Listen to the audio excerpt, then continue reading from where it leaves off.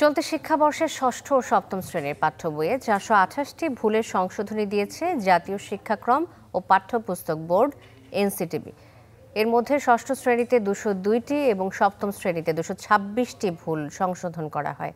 ইংরেজি সংস্করণের বিভিন্ন বইয়ে 85টি ভুল সংশোধন করা হয়েছে। এনসিটিবির ওয়েবসাইটে প্রকাশিত সংশোধনীতে এ তথ্য জানায় তারা। সংশোধনে দেখা যায় ষষ্ঠ শ্রেণীর ইতিহাস ও সামাজিক বিজ্ঞান বইয়ে সবচেয়ে বেশি 71টি এবং সপ্তম শ্রেণীর ইতিহাস ও সামাজিক বিজ্ঞান বইয়ে 65টি ভুল সংশোধন করা হয়। ষষ্ঠ ও সপ্তম শ্রেণীতে 13টি করে মোট 26টি বইয়ে এসব সংশোধনী এনেছে এনসিটিবি। নিয়মিত স্বাস্থ্য পরীক্ষায় আজ বিকেলে এভারকেয়ার হাসপাতালে যাবেন বিএনপি চেয়ারপারসন বেগম খালেদা জিয়া। দলের মহাসচিব মির্জা ফখরুল ইসলাম আলমগীর অভিযোগ করেছেন, মারাত্মক অসুস্থ হওয়া সত্ত্বেও খালেদা জিয়াকে বিদেশ যেতে দিচ্ছে না সরকার। স্বেচ্ছাসেবক দলের নবগঠিত কমিটির নেতাদের নিয়ে জিয়াউর রহমানের সমাধিতে শ্রদ্ধা শেষে বিএনপি মহাসচিব বলেন, খালেদা জিয়াকে অন্যায়ভাবে আটকে রেখেছে সরকার, বাধ্য হয়ে দেশে চিকিৎসা করাতে হচ্ছে। এছাড়াও মির্জা ফখরুল অভিযোগ করেন, বিদেশিদের কাছে ক্ষতিগ্রস্ত ভাবমূর্তি ফিরিয়ে আনার চেষ্টা করছে সরকার। আগামী জাতীয় সংসদ নির্বাচন প্রসঙ্গে তিনি বলেন, বর্তমান সরকারের অধীনে কোনো নির্বাচনে অংশ নেবে না বিএনপি। তাদের বিদেশে তাদের ভাবমূর্তি যেটা ইতিমধ্যেই ক্ষতিগ্রস্ত হয়েছে, তারা সেই ভাবমূর্তি তৈরি করতে চায়। কিন্তু এবার জনগণ জেগে উঠেছে। আমরা বিশ্বাস করি এবার জনগণ তাদের আন্দোলনের মধ্য দিয়ে, দুর্বার আন্দোলনের মধ্য দিয়ে এদেরকে পরাজিত করবে। আগামী জাতীয় সংসদ নির্বাচন কোনো নির্দলীয় ও তত্ত্বাবধায়ক সরকারের অধীনে হবে না, এমনটা জানিয়েছেন আইনমন্ত্রী আনিসুল হক। সকালে ব্রাহ্মণবাড়িয়ার আখাউড়া উপজেলা আওয়ামী লীগের মতবিনিময় সভায় একথা জানান তিনি বলেন, সাংবিধানিক প্রক্রিয়ায় 3বার সুষ্ঠু নির্বাচন হয়েছে, সেভাবেই নির্বাচন হবে। এ সময় বাংলাদেশ বঙ্গবন্ধুর দেয়া সংবিধান অনুযায়ী চলে বলেও মন্তব্য করেন তিনি। বলেন, বিএনপি জাতীয় পার্টির সব রাজনৈতিক অপকৌশল রুখে দিয়েছেন প্রধানমন্ত্রী। আওয়ামী লীগ দেশে গণতন্ত্র প্রতিষ্ঠা করেছে বলেও দাবি করেন আইনমন্ত্রী।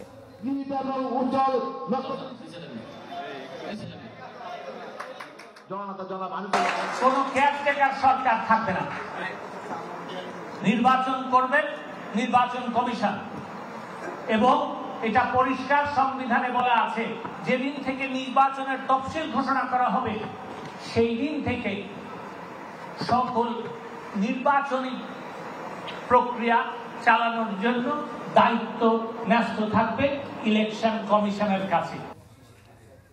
4 দিনের জাপান সফর শেষে ওয়াশিংটনে পৌঁছেছেন প্রধানমন্ত্রী শেখ হাসিনা। বাংলাদেশ সময়ে রাত 2:30টায় তিনি ডালাস বিমানবন্দরে পৌঁছান। এ সময় তাকে স্বাগত জানান যুক্তরাষ্ট্রে নিযুক্ত বাংলাদেশের রাষ্ট্রদূত মোহাম্মদ ইমরান। বাংলাদেশ ও বিশ্বব্যাংকের অংশীদারত্বের 50 বছর পূর্তি উপলক্ষে সংস্থাটির প্রেসিডেন্ট ডেভিড মালপাসের আমন্ত্রণে যুক্তরাষ্ট্র গেছেন প্রধানমন্ত্রী। আগামী 1 মে ওয়াশিংটন ডিসিতে বিশ্বব্যাংকের সদর দপ্তরে আয়োজিত অনুষ্ঠানে অংশ নেবেন তিনি। সেখানে 6 দিনের সফর শেষে যুক্তরাজ্যেও যাবার কথা রয়েছে তার। এর আগে 4 দিনের সফরে মঙ্গলবার জাপানে যান শেখ হাসিনা। ত্রিদেশীয় সফর শেষে আগামী 9 মে দেশে ফিরবেন তিনি।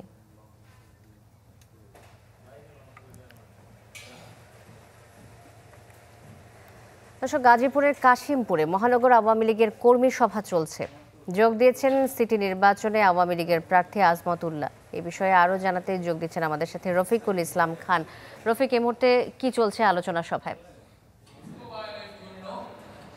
শান্তা, আপনি জানেন যে প্রার্থীরা যারা মনোনয়নপত্র জমা দিয়েছেন তারা কিন্তু এরই মধ্যে ঘরোয়াভাবে তাদের যে নেতাকর্মী রয়েছে সেই সমস্ত নেতাকর্মীদের সাথে তারা মত বিনিময় করছেন। আমি এই মুহূর্তে রয়েছি কাশিমপুরে, মূলত আওয়ামী লীগের যিনি প্রার্থী রয়েছেন অ্যাডভোকেট আজমতুল্লাহ খান, তিনি কাশিমপুর হাই স্কুলের যে অডিটোরিয়াম ভবন রয়েছে সেই অডিটোরিয়াম ভবনের এই এলাকার মূলত বিভিন্ন থানা, কাশিমপুর থানা, ওয়ার্ড ও যে সমস্ত আসলে ইউনিট কমিটি রয়েছে সেই সমস্ত সমস্ত নেতাকর্মীদের সাথে এইখানে তিনি কর্মী সভা করছেন।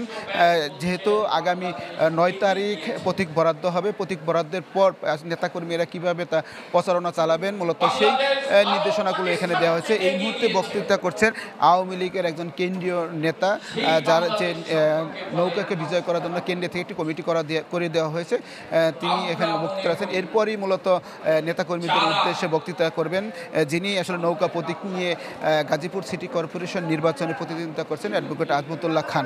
তাছাড়া আমরা যে অন্যান্য প্রার্থীদের সাথে কথা বলেছি, তারা মূলত তাদের নিজ নিজ বাসভবনে যে সমস্ত নেতাকর্মী রয়েছে তাদের সাথে তারাও মত বিনিময় করছেন এবং আগামী 25শে মে নির্বাচনের ভোটারদের কিভাবে ভোট প্রার্থনা করবেন এবং প্রচারণা চালাবেন মূলত সব প্রার্থীরাই কিন্তু সেটি করছেন। তো আমরা রিটার্নিং কর্মকর্তার সাথে কথা বলেছি।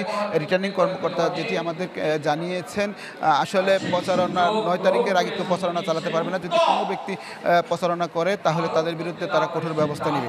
তো এখন পর্যন্ত এই ছিল নির্বাচনী প্রচারণার সর্বশেষ খবর। রফিক, ধন্যবাদ আপনাকে। রফিকুল ইসলাম খান যুক্ত হয়েছিলেন আমাদের সাথে গাজীপুর থেকে। যাচ্ছি পরের খবরে।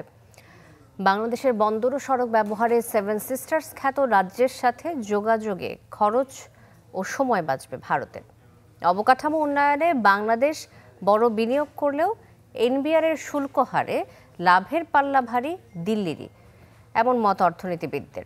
সে দেশের ভূমি ব্যবহার করে নেপাল ভুটানের সাথে বাণিজ্য বাড়াতে দর কষাকষির পরামর্শ তাদের। মাসুম মিয়ার রিপোর্ট দেখুন। বাংলাদেশের ভূখণ্ড ব্যবহার করে ভারতের এক প্রান্ত থেকে অন্য প্রান্তে পরীক্ষামূলক পণ্য পরিবহন হয়েছে কয়েক বছর আগে। 2018 সালে ট্রানজিট ও ট্রান্সশিপমেন্ট চুক্তির আওতায় এবার তারই স্থায়ী আদেশ জারি করল জাতীয় রাজস্ব বোর্ড এনবিআর। এর ফলে আর কোনো বাধা রইল না বাণিজ্যিকভাবে বাংলাদেশের বন্দর ও সড়কপথ ব্যবহারে। বাংলাদেশকে নামমাত্র শুল্ক দিয়ে এই সুবিধা নেয় 7 সিস্টার্স খ্যাত রাজ্যগুলোতে যোগাযোগ বাড়বে ভারতের। অর্থনীতিবিদরা বলছেন এই প্রক্রিয়ায় আর্থিকভাবে লাভবান হবে ভারত, তবে বাংলাদেশের সুবিধা নেওয়ার সুযোগ আছে বিকল্প উপায়ে।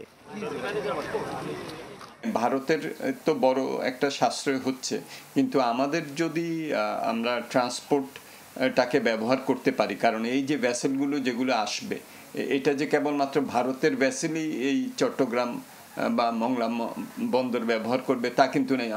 আমাদের ভ্যাসেলও কিন্তু সেগুলো এই পণ্য আদান প্রদান করতে পারবে। ভারতকে বন্দর ও সড়ক ব্যবহারের সুযোগ দেয় নতুন মাত্রা যুক্ত হবে দুদেশের সম্পর্কে।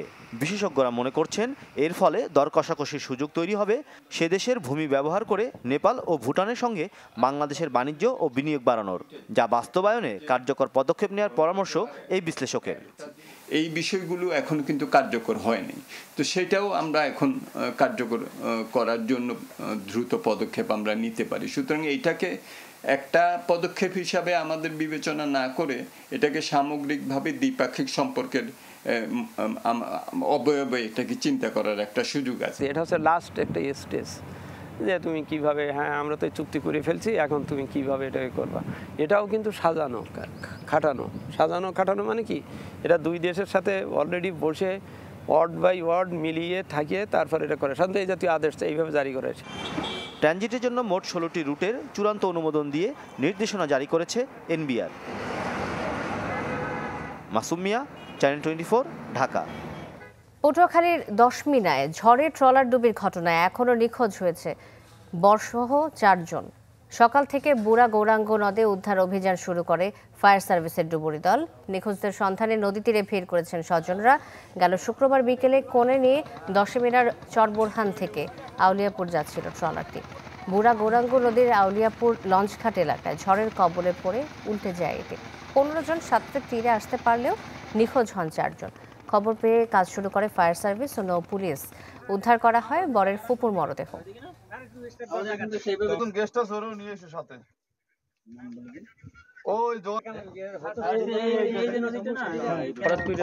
অনেক ঢেউ শুরু হয়েছে, ঝড় শুরু হয়ে গেছে। ঝড় শুরু হওয়ার কারণে হঠাৎ করে ট্রলার উল্টেই পড়ছে। যারা ডুবুরি তারা এই নদীতে গেছে একটু আগে, আরও অনেক সাংবাদিকের গেছে, প্রশাসনের লোক গেছে। ভোর থেকেই আমাদের উদ্ধার অভিযান অব্যাহত আছে। এখানে পটুয়াখালী ডুবুরি টিম কাজ করছিল, সাথে সাথে এখন বরিশাল থেকে আর একটা ডুবুরি টিম তারাও উদ্ধার কাজে যোগ দিয়েছে। আরও খবর জানাতে ঘটনাস্থল থেকে সরাসরি যুক্ত হচ্ছেন আমাদের সাথে MK রানা। রানা, আগের ঘন্টায় নিখোঁজ ব্যক্তিদের উদ্ধার অভিযানের খবর জানাচ্ছিলেন আপনি। এই মুহূর্তে নতুন করে কি কাউকে উদ্ধার করা গেছে কিনা, কি খবর রয়েছে? শান্তা, আপনাকে জানিয়ে রাখি যে কাল বিকেল থেকে কিন্তু ডুবুরি দল, ফায়ার সার্ভিস ডুবুরি দল, আবার নৌ পুলিশ, কোস্টগার্ড কিন্তু সকলের সমন্বিত প্রচেষ্টা কিন্তু উদ্ধার অভিযান পরিচালিত হয়েছে। এছাড়া সকাল থেকেই কিন্তু আমি দেখেছি যে ফায়ার সার্ভিসের ডুবুরি দল কিন্তু তারা উদ্ধার অভিযান পরিচালনা করছিল। কিছুক্ষণ আগে তারা লাঞ্চে বেরিয়ে গেছে এবং লাঞ্চ শেষে কিন্তু তারা এসে আবার উদ্ধার অভিযান পরিচালনা করবে, তারা আমাকে এটা জানিয়েছিল। এছাড়া লঞ্চঘাট এলাকায় আমি যেখানে দাঁড়িয়ে আছি, আউলিয়াপুর লঞ্চঘাট এলাকায়, আমি সকাল থেকে দেখছি উৎসুক জনতা এবং তারা নিখোঁজদের যে স্বজনরা তারা কিন্তু নদীর পাড়ে ভিড় করছে। এছাড়া স্থানীয়দের সাথে কথা বলেছিলাম, তারা আমাকে জানিয়েছে আসলে ছোট্ট একটা নৌকা, সেই ছোট নৌকায় কিন্তু তারা নদী পার হতে গিয়ে এই ধরনের দুর্ঘটনা ঘটেছিল। এছাড়া শান্তা, প্রায় 22 ঘন্টা অতিবাহিত হলেও কিন্তু এখন পর্যন্ত কিন্তু কোনো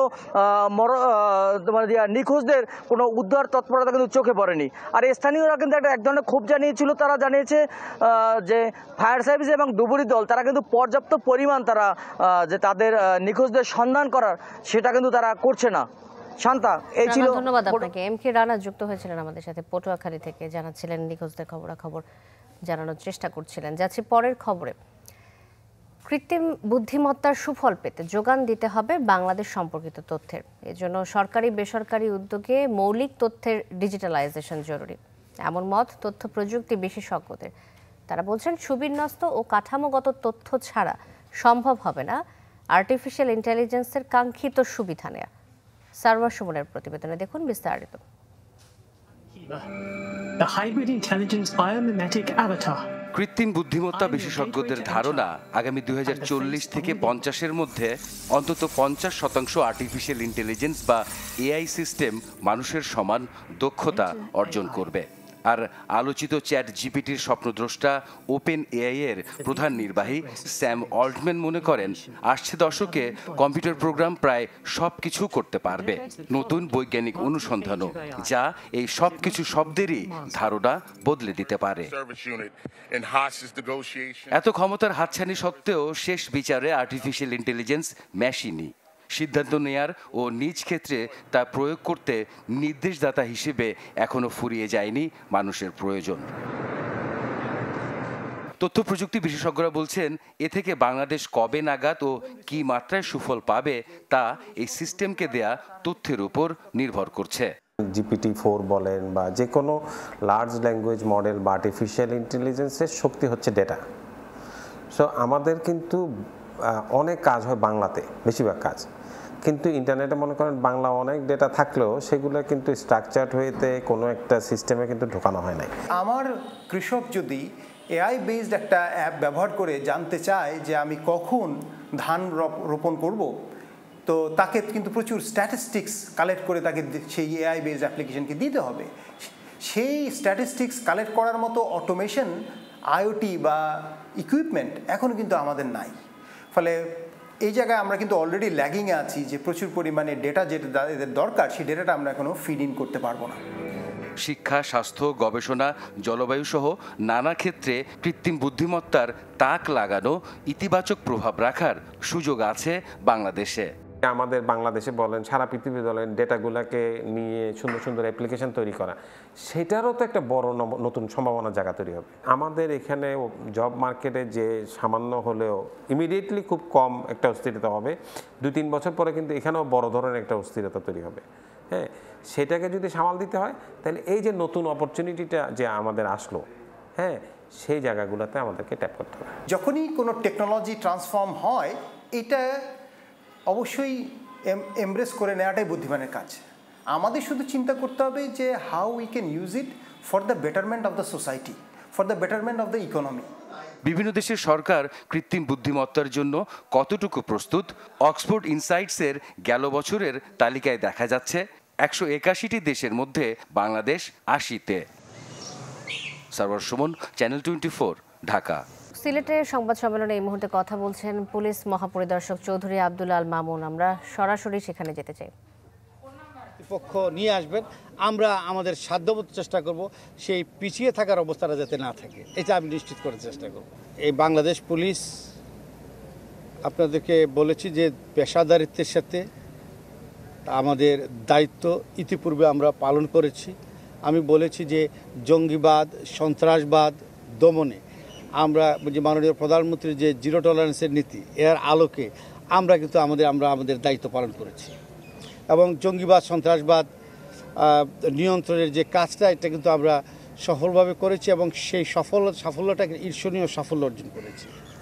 আমরা যে কোনো আইনশৃঙ্খলা পরিস্থিতি, যে কোনো পরিস্থিতি মোকাবেলার জন্য আমাদের সক্ষমতা রয়েছে এবং সুদীর্ঘ 150 বছরের পুরনো প্রতিষ্ঠান বাংলাদেশ পুলিশ, আমরা পেশাদারিত্বের সাথে আমরা দায়িত্ব পালন করছি এবং আগামীতেও দায়িত্ব পালন করব, এই প্রত্যয় রয়েছে। নির্বাচন কমিশনের অধীনে নির্বাচন কমিশনের যে দায়িত্ব আমাদেরকে দিবে, সেই দায়িত্ব যথাযথভাবে আমরা পালন করার জন্য আমরা প্রস্তুত আছি এবং সেই পালন করার জন্য আমাদের সকল সহকর্মী ওয়েল মোটিভেটেড।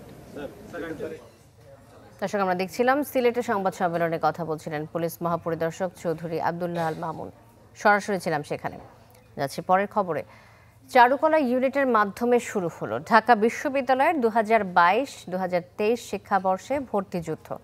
সকাল 11টায় ভর্তি পরীক্ষা শুরু হয়, শেষ হয় বেলা 12:30টায়। এই ইউনিটে 130টি আসনের বিপরীতে অংশ নেন 7079 শিক্ষার্থী। সেই হিসেবে প্রতি আসনের বিপরীতে প্রতিদ্বন্দ্বিতা করছেন 54 জন। সকাল 11টার দিকে পরীক্ষা কেন্দ্র পরিদর্শনে আসেন ঢাকা বিশ্ববিদ্যালয়ের উপাচার্য ডক্টর আখতারুজ্জামান। এ সময় তিনি কয়েকটি কক্ষ ঘুরে দেখেন।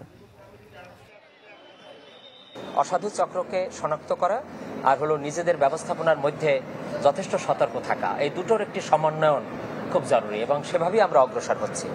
ফলশ্রুতিতে এখন পর্যন্ত একটি ভালো অবস্থানের মধ্য দিয়ে এই পরীক্ষাটি অনুষ্ঠিত হচ্ছে। আশা করি কোনো ধরনের অনাকাঙ্ক্ষিত ঘটনা সামনের দিনগুলোতেও ঘটবে না। পানি শূন্য হয়ে পড়েছে কুড়িগ্রামের প্রধান নদ নদীগুলো। তলদেশ ভরাট হওয়ায় দেখা দিয়েছে আগাম বন্যা ও ভাঙনের শঙ্কা। এতে বিরূপ প্রভাব পড়েছে জীববৈচিত্র্য। বিপাকে নদীর ওপর নির্ভরশীল মানুষ। নদীর এমন শান্ত রূপ অচেনা কুড়িগ্রামবাসীর কাছে। পানিশূন্য নদীর চারিদিকে ধুধু বালুচর। ধরলা, তিস্তা, দুধকুমার সহ জেলার বড় নদ নদীগুলোর চিত্র এখন এমনই। আগ্রাসী রূপ ছেড়ে অনেকটাই প্রাণহীন। নদী ঘিরে নেই কোনো ব্যস্ততা। দিন দিন কর্মহীন হয়ে পড়ছেন অনেকে। প্রভাব পড়ছে জীববৈচিত্র্যেও। 1-2 মাছ মারলে আগে মাছ মারি বিনাশ করে ফেলেছি। এখন সারাদিন জাল মারি 1-1.5 কেজি মাছও মারতে পারি না। আগে মানুষ অনেক রকম মানুষ ছিল, এখন মানুষ নাই, খুব কম। অন্য রকম চলে গেছে, অন্য পেশায় চলে গেছে। তবে এই নিস্তেজ রূপেও শঙ্কিত নদী তীরের মানুষ। তলদেশ ভরাট হওয়ায় অল্প বৃষ্টিতে দেখা দিতে পারে বন্যা, বাড়তে পারে ভাঙনের তীব্রতা। নদী নেই, ভাসি গেছে, এখন নাই বন্যাতে একাকার হয়ে যায়। সব টাউন সম্পূর্ণ ভাসি যায় পানিতে। এখন চতুর্দিকে ভাঙতেছে, গভীরতা নাই। এইভাবে ভাঙতে ভাঙতে এখন তো আমরা কিনারায় চাপে গেছি। এখন আমার পিঠ গোটাই ঠেকে গেছে। যদিও পানি প্রবাহ ঠিক রাখতে শিগগিরই উদ্যোগ নেয়ার কথা জানায় পানি উন্নয়ন বোর্ড। বিআইডব্লিউটিএ কর্তৃক দুধকুমারে এবং কাজ বাস্তবায়ন করা হয়েছে বিভিন্ন পয়েন্টে। এছাড়া ধলা নদীতেও তারা কাজ বাস্তবায়নের জন্য দরপত্র আহ্বান করেছে। ভাঙন ও বন্যা রোধে জেলার অন্য নদ নদীর খনন জরুরি বলে মনে করছেন সংশ্লিষ্টরা। গোলাম মওলা সিরাজ, চ্যানেল 24, কুড়িগ্রাম। ঈদের ছুটি শেষ হলেও পর্যটন কেন্দ্রে ভিড় করছেন অনেকেই। এই বিষয়ে আরও জানাতে খাগড়াছড়ি থেকে সরাসরি যুক্ত হচ্ছেন নুরুস্তাফা মানিক এবং বান্দরবান থেকে যুক্ত হচ্ছেন আমাদের সাথে ইয়াসিনুল হাকিম। শুরুতে আমি নুরুস্তাফা মানিকের কাছে যেতে চাইবো। মানিক, পর্যটন কেন্দ্র যেখানে আপনি অবস্থান করছেন সেখানে মানুষের ভিড় কেমন দেখছেন?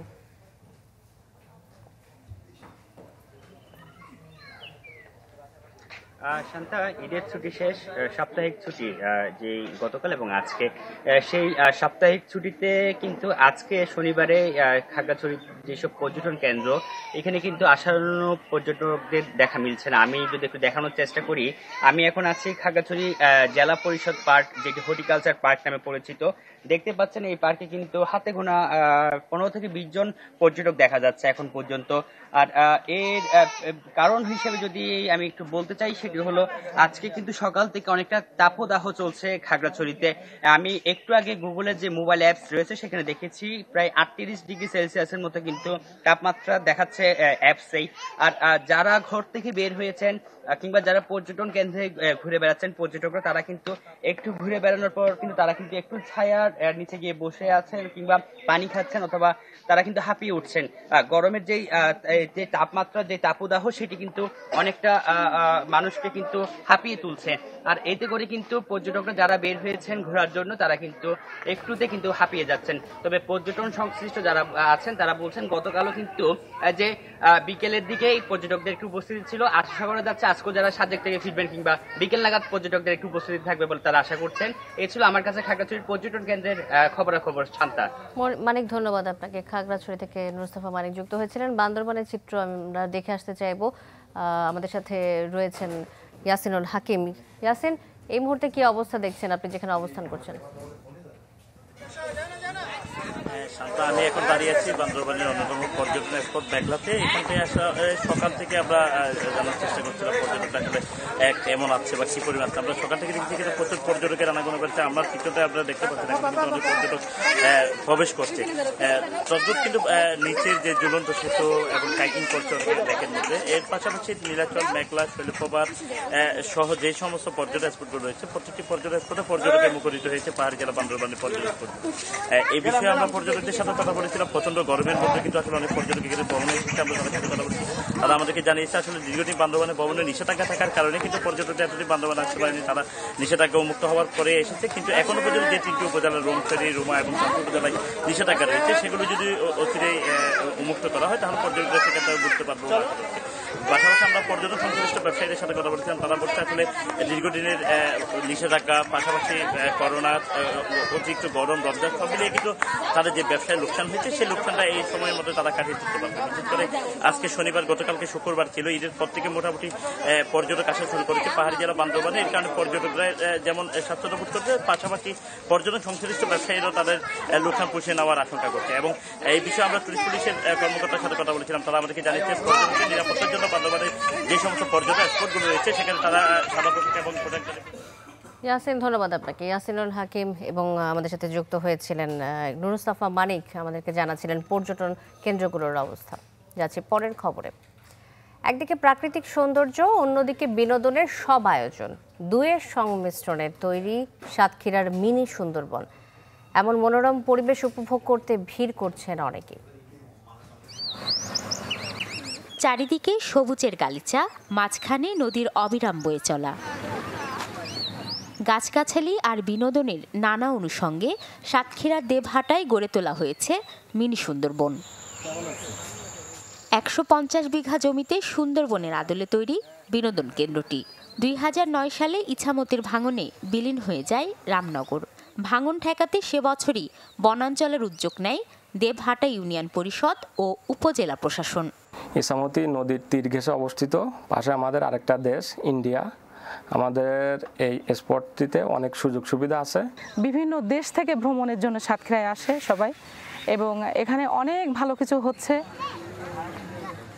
১ দশকের বেশি সময় আগে চালু হয় রূপসী বাংলা ম্যানগ্রোভ ফরেস্ট বা মিনি সুন্দরবন। এখানকার প্রকৃতির রূপ রং আগ্রহ বাড়িয়েছে দর্শনার্থীদের। মন যেমন ভালো করে তেমনি এটি একটি অত্যন্ত সুন্দর প্রাকৃতিক দৃশ্য। ফ্যামিলি, বন্ধু বান্ধব সহ আরও যখনই সুযোগ পাই এখানে আমরা ঘুরতে আসি। হ্যাঁ, যেন সুন্দরবনে ঘুরতেছি, পাশাপাশি নদীটাও অনেক সুন্দর। বন ও পরিবেশ রক্ষার এমন আয়োজনকে সাধুবাদ জানিয়েছেন পরিবেশবিদরা, আর প্রকল্পটি সম্প্রসারণের কথা জানিয়েছে উপজেলা প্রশাসন। আমাদের ভৌগোলিক পরিবেশটাকে রক্ষা করবে, আমাদের দুর্যোগ দুর্বিপাক থেকে রক্ষা করবে। পর্যটন খাতে আমাদের যে সম্ভাবনা আছে, অপার সম্ভাবনা, সেটা অনেক বৃদ্ধি পাবে।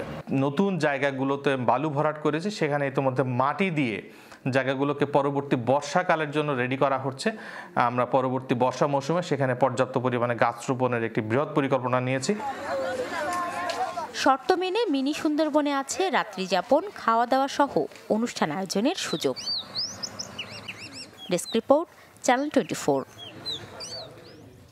ঈদের পর নিত্যপণ্যের বাজার দর চড়া। আরও খবর জানাতে নওগাঁ থেকে সরাসরি যুক্ত হচ্ছেন আমাদের সাথে হারুনুর রশিদ। যাচ্ছে তার কাছে। হারুন, বাজারের কি চিত্র দেখছেন দাম কেমন? ঠিকই বলেছেন যে আসলে ঈদের আগেও বেশ কিছু পণ্যের দাম যেখানে খানিকটা কম ছিল, মাত্র কয়েকদিনের ব্যবধানে সেই পণ্যগুলোর দাম বেড়েছে। বিশেষ করে আমরা যদি মশলা পণ্যের কথা বলি, আপনার এখানে যে পেঁয়াজ আছে, আসলে এই পেঁয়াজের দাম আমরা দেখছি যে নওগাঁয় এখন 50 থেকে 60 টাকা কেজি, কিছু কিছু গ্রামগঞ্জে সেখানে কিন্তু আরও বেশি দাম, যদি শহরেও একটু সহনশীল দাম যাচ্ছে। এই পেঁয়াজের দামটি বেড়েছে। পাশাপাশি হচ্ছে আদা এবং রসুন। এই আদা রসুন আপনার ঈদের আগে আমরা দেখেছি যে 90 টাকা পর্যন্ত ছিল প্রতি কেজি আমাদেরকে কিনতে হচ্ছিল, সেটি এখন কিন্তু 120 টাকায় কিনতে হচ্ছে। এবং এই যে দাম বেড়েছে, এই দামগুলো কিন্তু মাত্র কয়েকদিনের ব্যবধানে আসলে এগুলোর দাম বেড়েছে। তবে চালের যে দাম, যেটি আসলে প্রাত্যহিক মানুষের দৈনন্দিন লাগে আর কি খাবার জন্য, সেই চালের দাম কিন্তু মোটামুটি স্বাভাবিকই আছে বলা চলে। প্রতি কেজি মিনিকেট যে চালগুলো, সেই চালগুলো বিক্রি হচ্ছে 58 টাকায়, এবং কাটারি যে নাজির শাল আছে সেটি বিক্রি হচ্ছে 85 টাকায়, জিরা বিক্রি হচ্ছে 75 টাকায়, এরকমটাই। পাশাপাশি তেলের দাম কিছুটা বেড়েছে। প্রতি বোতলে দেখা যাচ্ছে যে 2 থেকে 3 টাকা পর্যন্ত যে সয়াবিন তেল আছে সেগুলোর দাম কিন্তু বেড়েছে। ব্যবসায়ীরা বলছেন যে সামনে যেহেতু ঈদ, সেই এই ঈদকে উপলক্ষ করে মূলত এই দামগুলো বেড়ে থাকতে পারে। কারণটা হচ্ছে তারা বলছেন যে পাইকারি পর্যায়ে তারা আসলে যতটা চাহিদা আছে সেই চাহিদার বিপরীতে খুব কমই পাচ্ছেন আসলে এই পণ্যগুলো, যার কারণে তাদেরকে বাধ্য হয়ে দাম বাড়াতে হচ্ছে। তবে একটি বিষয় হচ্ছে যে এই দাম বাড়লে বাজারগুলোতে সাধারণত ভোক্তা অধিকার বলেন কিংবা বাজার নিয়ন্ত্রণ যে কর্তৃপক্ষ বলেন, তাদের যে নজরদারি, সেটি কিন্তু একদমই আমাদের চোখে এখন পর্যন্ত পড়ছে না। তাদের আসলে কখন ঘুম ভাঙবে এটি আসলে এখন দেখার বিষয় মূলত। শান্তা, হারুন, ধন্যবাদ আপনাকে। নওগাঁ থেকে হারুন রশিদ চৌধুরী আমাদের সাথে যুক্ত হয়েছিলেন এবং বাজারের খবরাখবর জানাচ্ছিলেন। পাকিস্তানের খাইবার পাখতুনখোয়ায় সেনাবাহিনীর সাথে সন্ত্রাসীদের গুলি বিনিময়ে 3 সেনা সহ 10 জন নিহত হয়েছেন। শুক্রবার লাক্কি মারওয়াত জেলার একাধিক স্থানে হামলা চালায় বন্দুকধারী সন্ত্রাসীরা।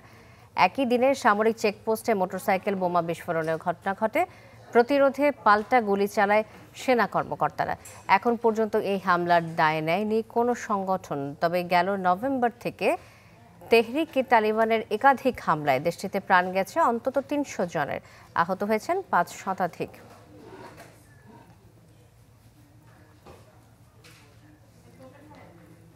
যুক্তরাষ্ট্রে গেল 1 মাসে আলাদা 2টি হেলিকপ্টার দুর্ঘটনায় প্রাণ গেছে 12 জনের। এতে সাময়িকভাবে বিমান চলাচল বন্ধ ঘোষণা করেছে দেশটির সেনাবাহিনী। মার্কিন চিফ অফ স্টাফ জেমস ম্যাককনভিল জানান, জরুরি অভিযানে নিয়োজিত বিমানগুলো ছাড়া অন্যান্য সব বিমানের উড্ডয়ন বন্ধ থাকবে। তার দাবি, পাইলটদের নিরাপত্তা নিশ্চিতে এই পদক্ষেপ। গেল মার্চে কেন্টাকিতে ব্ল্যাক হক হেলিকপ্টার বিধ্বস্তের ঘটনায় নিহত হন 9 জন। বৃহস্পতিবার আলাস্কাতে 2টি হেলিকপ্টারের সংঘর্ষে প্রাণ যায় আরও 3 জনের। বাংলাদেশ প্রিমিয়ার লিগ খেলার খবর জানাবো এবার। আজ রয়েছে 2 ম্যাচ। কুমিল্লায় মোহামেডানকে আতিথ্য দেবে চট্টগ্রাম আবাহনী। ম্যাচ শুরু বিকেল 4:45টায়। আরেক ম্যাচে একই সময় রাজশাহীতে লড়বে ফর্টিস এফসি আজমপুর উত্তরা। 12 ম্যাচে 16 পয়েন্ট নিয়ে টেবিলের 6 নম্বরে মোহামেডান। জয়ে পুলিশ এফসিকে টপকে 5-এ উঠে আসার সুযোগ সাদা কালোদের সামনে। আর 11 ম্যাচে 9 পয়েন্ট নিয়ে 10-এ চট্টগ্রাম আবাহনী। জয়ে রহমতগঞ্জকে সরিয়ে 9-এ উঠে আসতে পারে দলটি। এই ছিল দুপুর 1টার খবরে। ধন্যবাদ এতক্ষণ সাথে থাকার জন্য।